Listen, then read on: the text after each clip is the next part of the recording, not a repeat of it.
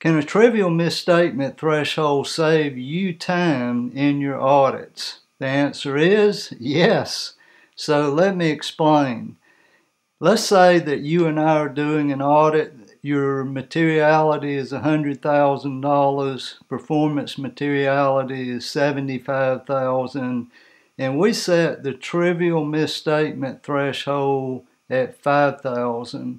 Now, there's no magical formula for computing the trivial misstatement threshold, but you want it to be low enough where if you pass on several amounts less than that threshold, that they don't accumulate into a material amount.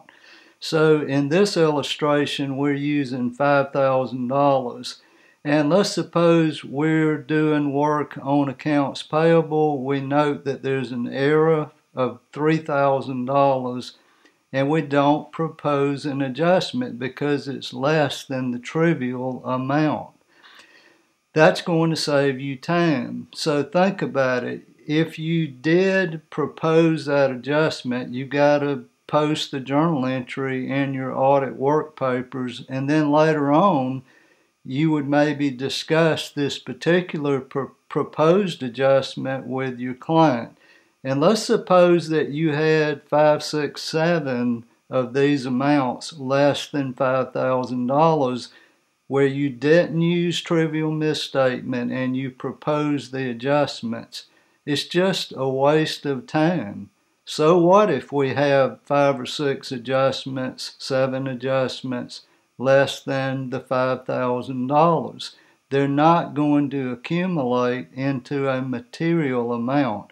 So by using a trivial misstatement threshold, you're saving your time. You're also less of a nuisance to the client because you're not talking about things that don't matter.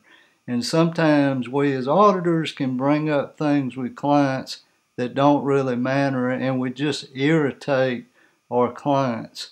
At the end of the day, you want to opine on the financial statements and say that they are fairly stated. By using a trivial misstatement threshold, you can pass on these small adjustments at the work paper level and not propose adjustments and still render an appropriate opinion. So use that trivial misstatement threshold in this manner, and I promise you, you'll save time in your future engagements.